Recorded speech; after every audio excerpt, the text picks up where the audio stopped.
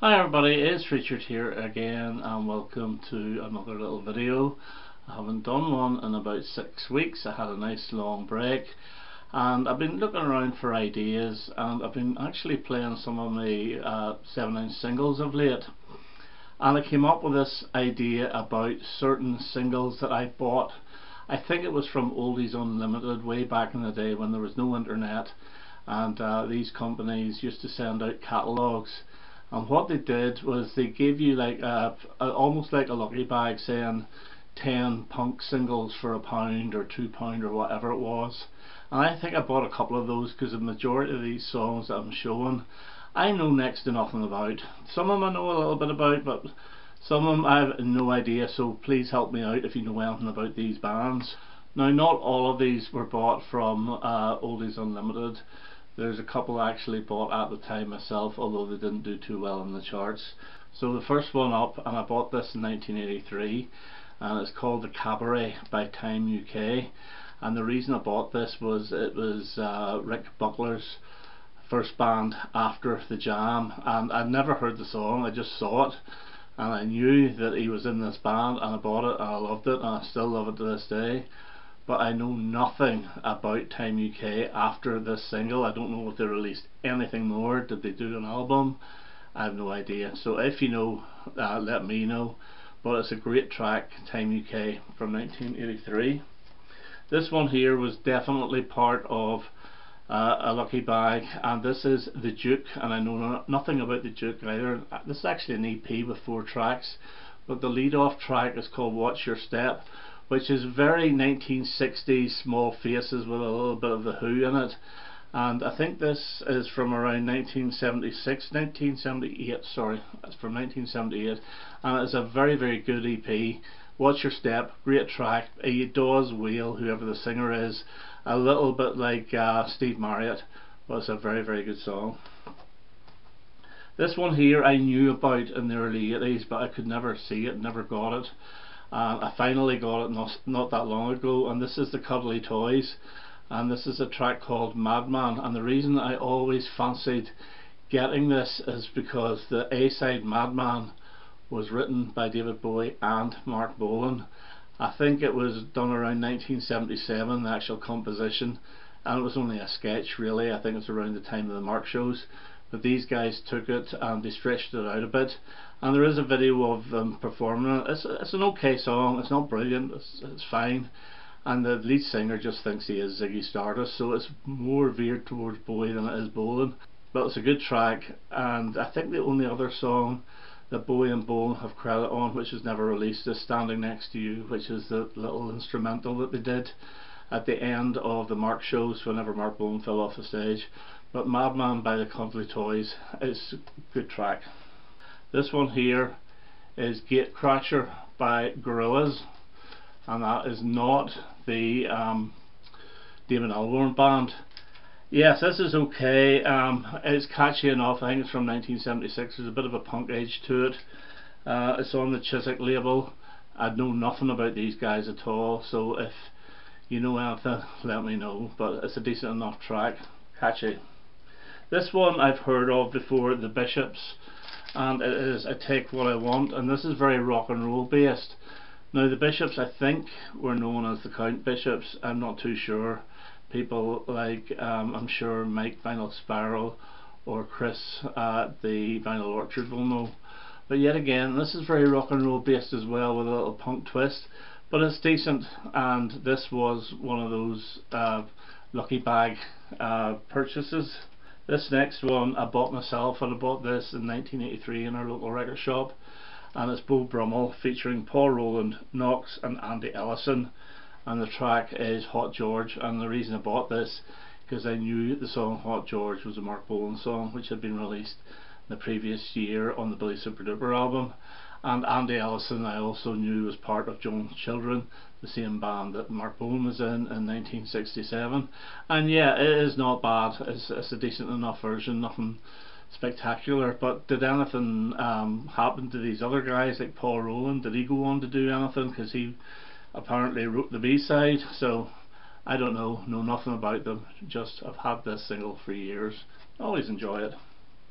This one here is quite a famous one, and it's Clark Kent, and this is Don't Care, and basically this is Stuart Copeland, and it says he's doing the vocals, drums, guitar, bass and the typewriter, and really it's in a similar type vein to On Any Other Day from the Regatta de Blanc album, but it's good fun. But I know for a fact that whenever he performed this in Top of the Pops didn't do too well.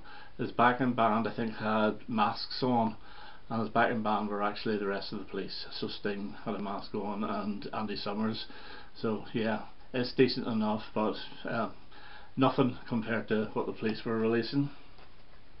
This one here I know absolutely nothing about, and it's Jet Bronx and the Forbidden and Ain't Doing Nothing, and this is from around 1977, and this is as catchy as hell. Again, it's very rock and roll based with a bit of a sort of a new wave sound to it, but the actual chorus itself is so infectious.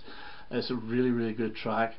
I know nothing about this. This is not even on YouTube at all, so you can't actually hear it.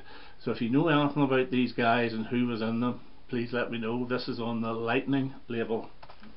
This is another one that I know nothing about, and it's not on YouTube either. And this is The Balls, and it's called I Love the Balls. And I think this is absolutely brilliant. It starts off with that sort of pong sound that you got, you know, with the old tennis computer game on your TV. And then it goes into very Sparks influenced track. I think this is from around 1980-81, and the fella that's actually singing sounds a little bit like Julian Cope, although I know it's not. But this too, not on YouTube, but I think it's absolutely brilliant, and it's very witty, just like the Sparks lyrics from around the 70s and 80s as well. So yeah, The Balls, I love The Balls. And this one here is Blast Furnace and the whatever, because it's been stroked out, and this is South of the River, and this is more of a sort of a pub rock, almost bluesy type sound, and I know absolutely nothing about this band. It's actually quite a good song. There's a little bit of harmonica and all in it, but yeah, very good. But Blast Furnace is the singer, Blitzkrieg rhythm guitar, Skidmark harmonica, then you get Keith Allen on bass. I wonder if that's the Keith Allen, Lily Allen's dad, I don't know. And then John Mackey on drums. If you know anything about this, please let me know. I've had this for years as well. Very good song. Now this one I think is really good, and this is Joe Fagan and God Save the Queen. And this is the guy, I believe, that actually broke into Buckingham Palace and got into the Queen's bedroom, and he does God Save the Queen. He slows it down. There is a bit of guitar in it, but it's mostly saxophone, and it is really good. He can't sing. I think it's probably his only one single, I don't know, but yeah, really enjoy it. Joe Fagan, God Save the Queen. Now this next band I'm going to show 3 singles, and I know they came in one of those lucky bags. I must have bought 2 or 3 of those punk lucky bags, because you would never get 3 of the same artist in the one bag. And it's the Radiators from Space. Now the only thing I know about these guys is they're from Dublin, that's it. But these 3 singles are absolutely brilliant. The first one is Television Screen, again very rock and rolly with a punk twist. The second one is Enemies, which is just a really good punk song. And the third one is a really good pop song called $1 Million Hero, and this one actually I noticed was produced by Tony Visconti. Now I would actually like to explore these guys further, because those are 3 absolutely brilliant singles. So I had a wee quick look up Discogs, and there is a couple of albums which are not too expensive, which I might actually get. But with regards to who's in the band, I know nothing about them. I don't know if they carried on their careers in different bands or whatever. But yeah, absolutely brilliant, those 3 singles, and I hope the albums, if I do get them, will be the same. And the next one I do know more about, because I did explore further, and again these came in those packs, and it's Radio Stars, and this is the Stop It, No Russians in Russia, and this has got Andy Ellison on it as well. And this song was actually performed on the Mark show.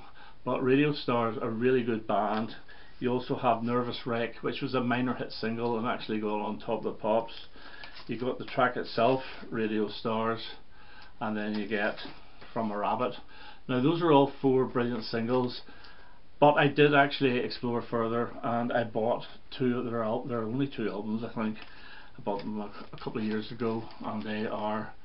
This one is the Holiday album, which I think is the second album, and this one is Songs for Swinging Lovers, which are really, really good. So I'm hoping the Radiators from Space, or the Radiators, I think they changed their name, I hope their albums are as good. So there's some singles from my collection which I know nothing about, but one thing I will say is they're all very enjoyable. So that's me for now. I hope you enjoyed that, and I don't know when I'll have the next video. It won't be as regular as it used to be, but anyway, until then, all the best now. Bye bye.